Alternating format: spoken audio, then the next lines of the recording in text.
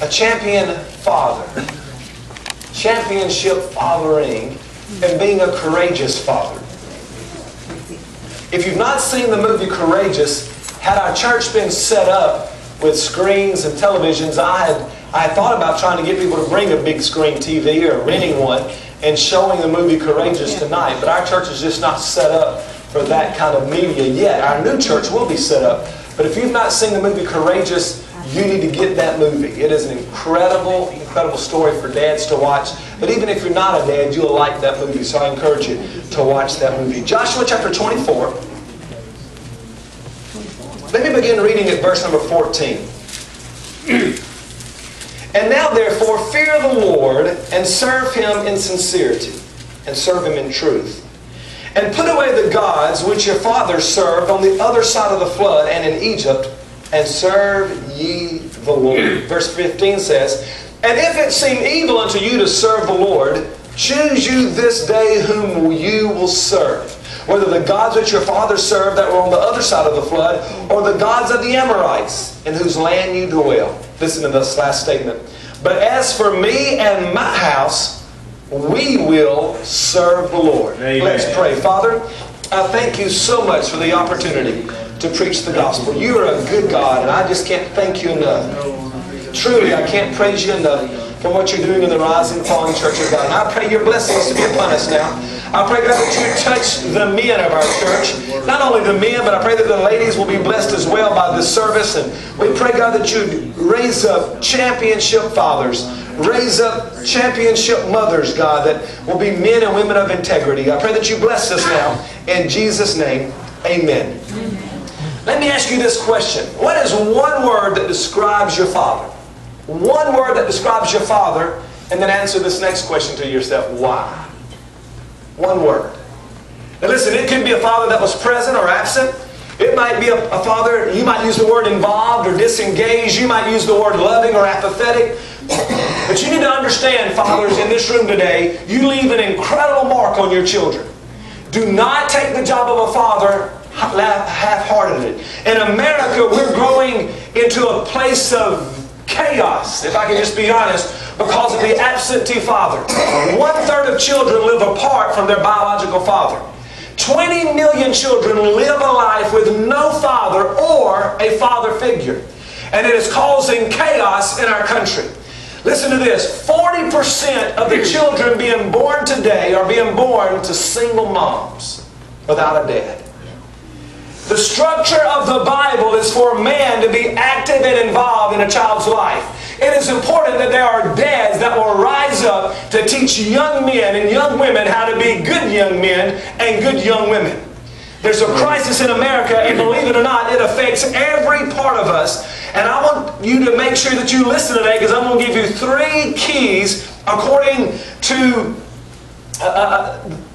to research that all men must have, all fathers, in order to affect your child, in order to positively influence your child, you need these 3 things.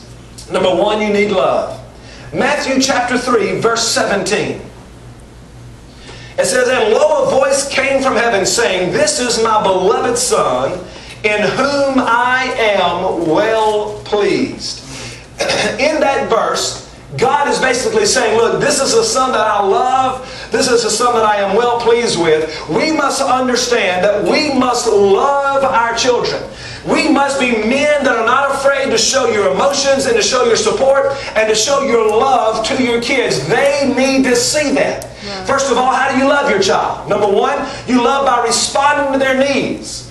Respond to their needs. Don't be afraid to spend time with them. Don't be afraid to touch them, hug them, kiss them, pat them on the back. And then, listen to this, don't be afraid to talk to them.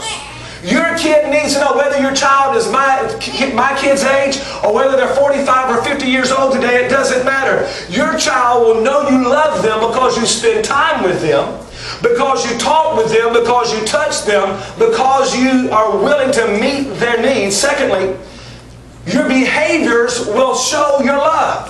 How do you encourage them? Are you affirming their life? Are you affirming their actions? Are you listening to them? Dads, let me encourage you. Make sure you're willing to listen. And the next, team up with your wife or your child's mother. It is important that there is a team to raise your child. A mama shouldn't do it by itself. A dad shouldn't do it by himself. It should be a mutual respect between the mom and the dad to help be able to raise that child. They need to see a positive teamwork. And this leads to this. Listen, you need to discuss how you're going to raise your kids. Talk about it. Me and Amy, we have different views at times. It's important that we speak about those views to each other. How's it going to work? Is it age appropriate? Let's get together, have teamwork, and then strive to be in a positive relationship with your wife. They need to see a positive relationship. You need to understand a hard relationship with your wife will cause hard relationship with your children. Yep. It's amazing at how many kids are at the blunt of your aggravation with your wife. Right.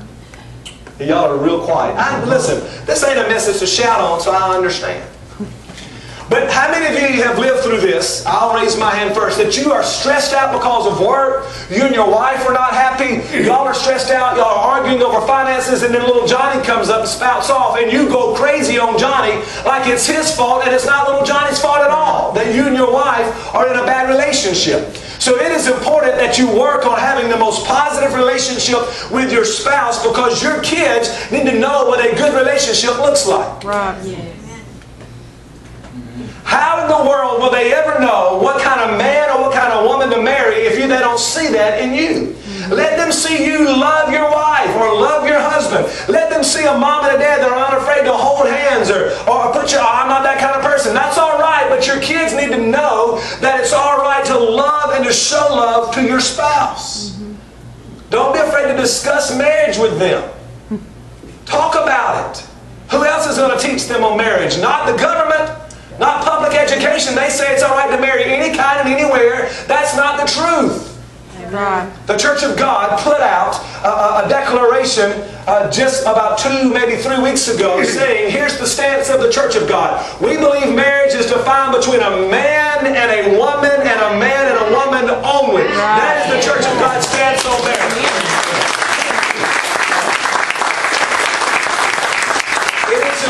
That you discuss the importance of marriage, the reason to get married, and the reasons not to get married with your children. Amen? Amen. I tell Sadie when she starts saying, I want to get married and have 5 kids, I'll say, don't get married, baby. Don't worry about it. All right? Talk about them. Let them hear that conversation. You teach them. Amen? Amen. And then listen, men, respect your child's mother. Oh, y'all are so quiet. Respect your child's mother. If they see you cussing your wife, they'll cuss every woman from now on. Amen. Amen. If they see you treating your wife by hitting her and slapping her, they learn, dads, that it's all right to hit and to slap women. You must be a role model and show them the right way to grow up and to love a wife and to love a mom and to have a healthy home relationship. Amen. Amen. Yes, sir. So let me ask you these 4 questions real quick. How often do you praise your children? Listen, that's a hard one for me. Because I'm one of those people that by nature, I see problems and want to fix them. I very seldom see things that are right. Anybody else like that in the room? How often do you express affection verbally to your children? How often do you say, I love you? I'm talking about grown kids too, not just little kids. How often do they hear you say, I love you? How often do you hug them and pat them on the back? Now, look, I got a 14-year-old, a 15 rather, almost 16. He doesn't want me to hug him. I understand that. All right? I got a little girl that loves for me to hug and carry. But you know what? I'm 40 a bunch years old, and you know what? I don't mind a bit. I don't mind a bit to hug my dad when I see him. I want, before I leave, I want to hug my dad. When I see him, I want to embrace him. All right? It's important that your kids see that. Secondly, it's called coaching. Coaching is a lifelong process of shaping your kids' character. You shape your kids' character. Well, I don't know why my kids are the way they are. Really? Oh, yeah. Everybody breathe. Y'all holding your breath. Everybody inhale. Exhale. Some of them are natural born instincts, but you shape the way those kids behave. That's right. Yes. Y'all are so funny today. Everybody's trying to look at little babies. Everybody, if there's my pastor, brother. Thank you, Brother Bill.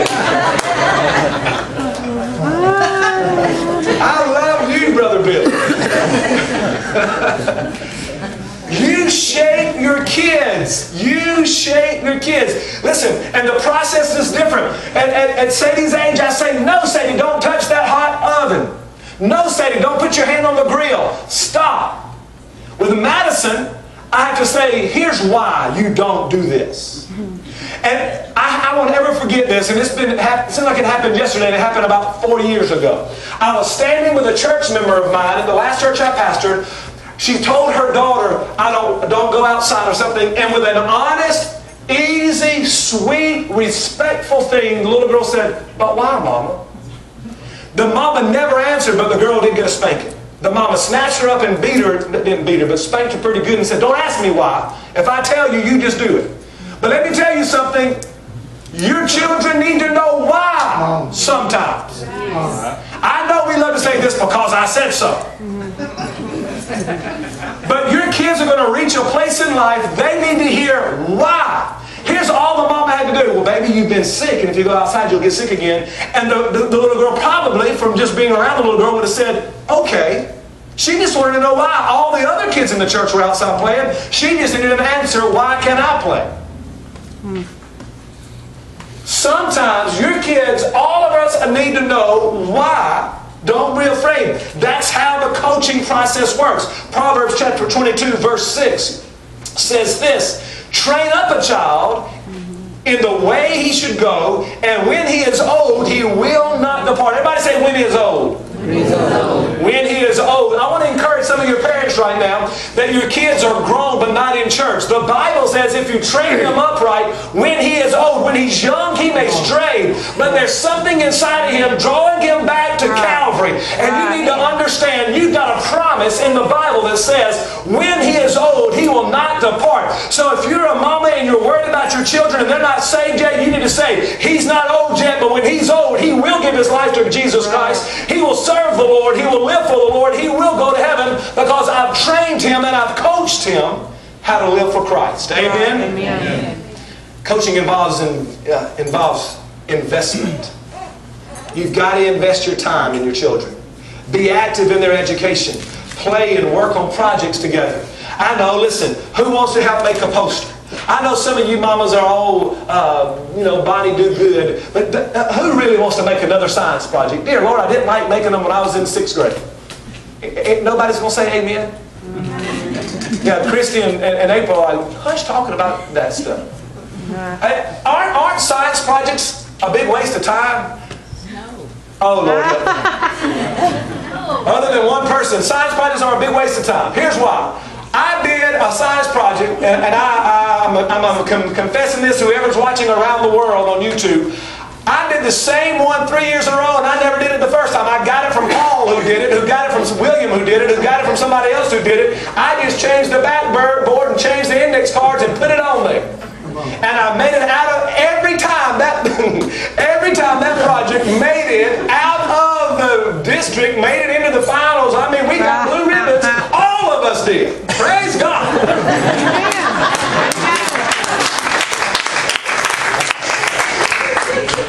Now, that's wrong. Don't you kids do that.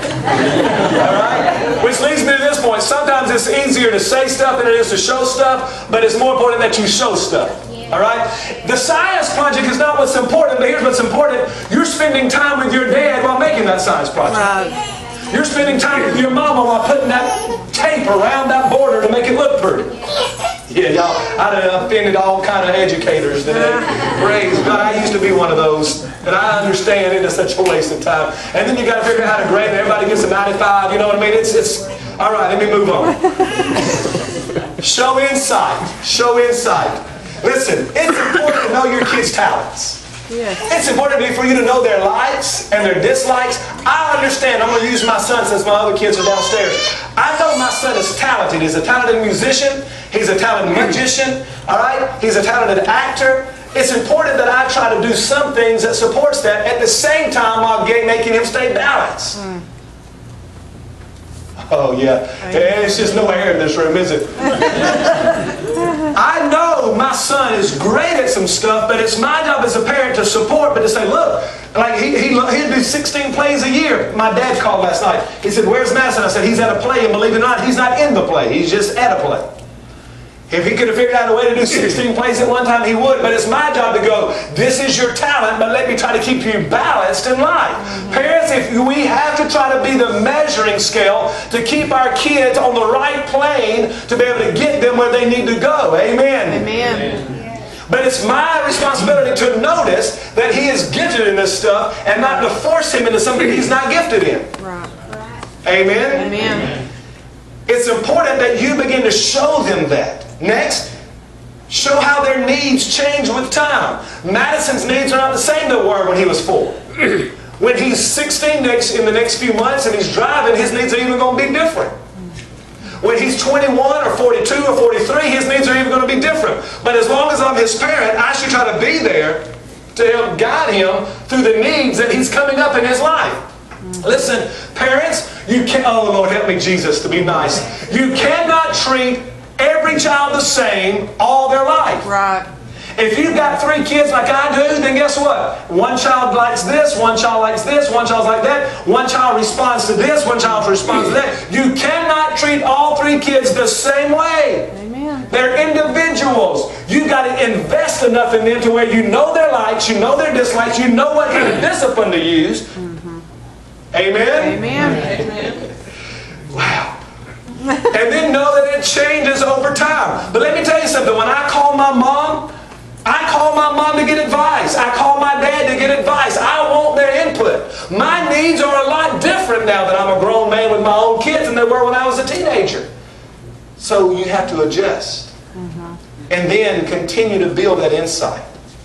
And last, modeling. The third thing you have to do is model. John chapter 5 verse 19. John chapter 5 verse 19 says this.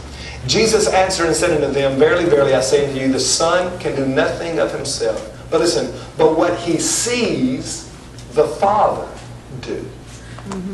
Right. For what things soever he doeth, these also doeth his Son likewise.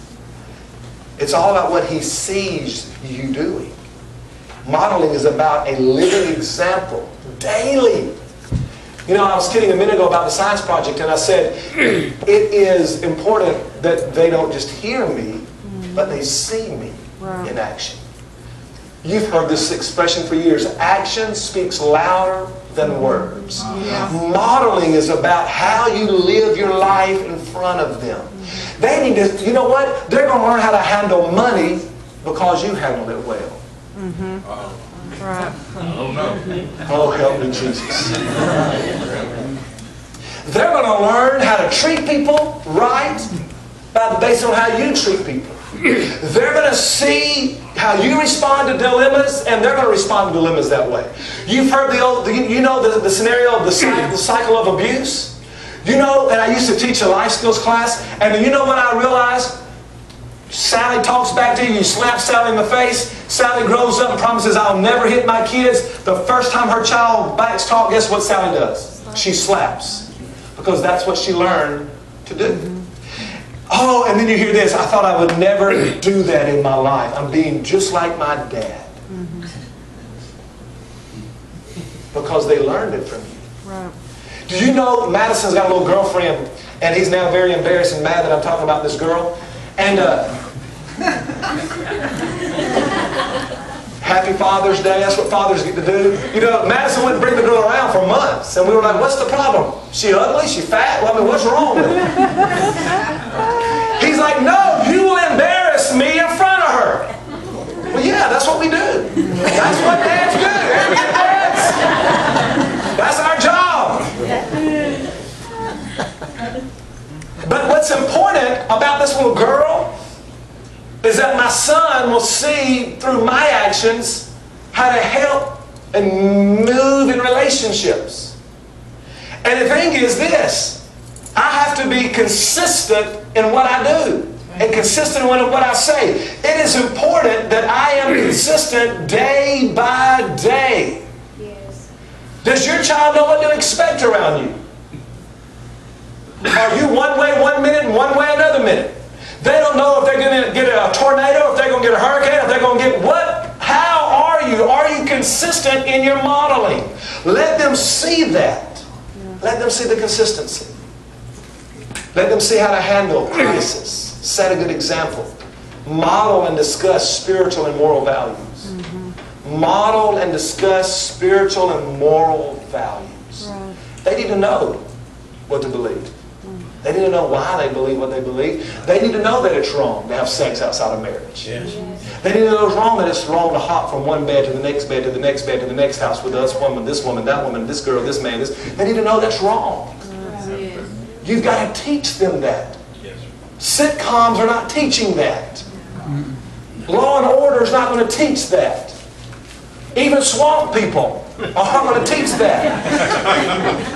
All right? They learn that from you because the value system of the world is not the value system of the church. Right. You must set the right example to show them how to live their life. Amen. Amen. And amen. Amen. Let me encourage you. James chapter 1 verse 27 says this, pure religion and undefiled before God and the Father is this, to visit the fatherless, the widows, to keep yourself unspotted from the world. Listen to Psalm 68 verse 5 says, a father of the fatherless and a judge of the widows is God in His holy habitation. Now why did I say that? Because I read you a statement a little while ago that over 20 million people are growing up without fathers. Right. Well, it ain't my responsibility. Jesus says it is. Yes. The Bible says you're to be a father to the fatherless. Yes. You're to be a mentor to those who don't have a dad around. You're to be that house doesn't have a man in it. You become a godly figure in that kid's life. If there's kids in this church and they don't have a dad in their homes and they don't know what a godly man looks like, they need to see a godly man in you. Yes. Amen? Amen. It's important that you begin to support the fatherless. It is your responsibility. As men, we have a responsibility to help the orphans. We need to do that. We need to show how much we care, how much we love. How else will they ever know what it's like? You know, one of the best things I liked about being a school teacher was I got to make contact with kids and make a difference in their lives. And listen, I'll be honest, at times I didn't think it ever worked. But years down the road, I would know, oh, I did make a difference. And the thing is, we all should take that responsibility to be a father to the fatherless. And I want to encourage you today. There's a lot of dads that are not here. I want to encourage you to pass the word along. Tell fathers, we need to enlist other dads. We need to make sure we are dads that are champions for fatherhood. We are courageous dads and are afraid to stand up for what we believe in. We are dads that will be strong, healthy, holy, righteous dads. I want to ask you men something this morning. I wonder if you'd make a commitment with me this morning. Will you make a pledge with me this morning to be a champion father? Will you make a pledge with me this morning to stand and be a righteous father? Will you make a solemn promise to take your responsibility heavy, not light?